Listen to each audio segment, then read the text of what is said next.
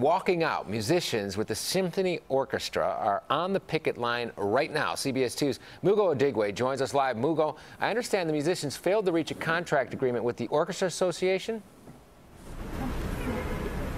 They did, and you can see some of those musicians behind me right now. They've been out here along Michigan Avenue since 8 this morning, and they say they want the Orchestra Association to simply give them what they've earned. This is really about the future of the orchestra. Steve Lester is a double bass player with the Chicago Symphony Orchestra. He says for about a decade now, musicians with the orchestra haven't had competitive contracts. The kinds of contracts we've been able to win have been slipping. A big sticking point with the current contract the association is offering: pension. Musicians currently have a defined benefit plan that's guaranteed. It has to be funded. We think the association can afford that funding.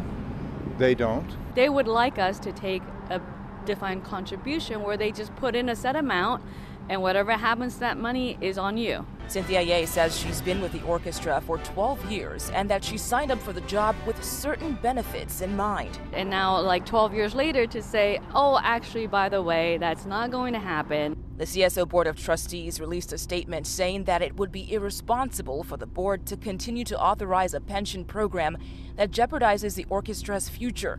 Meanwhile, these musicians say they won't stop picketing until they get a better deal. We're committed.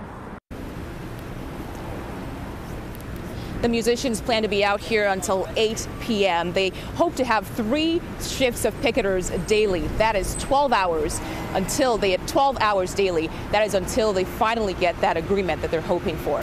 Live in the loop, Mugo Odigwe, CBS 2 News.